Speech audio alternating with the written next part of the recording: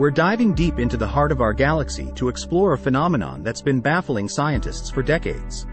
It's known as the Great Attractor, or Boötes Void, and it's one of the most mysterious and terrifying places in the universe.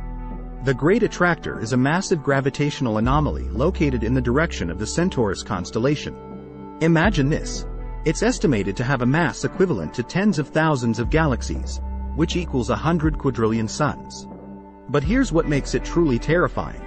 Despite all our advances in astrophysics, scientists still can't pinpoint what's causing this colossal gravitational pull. Some of the wildest theories out there propose it could be a massive black hole or a dense cluster of enigmatic dark matter.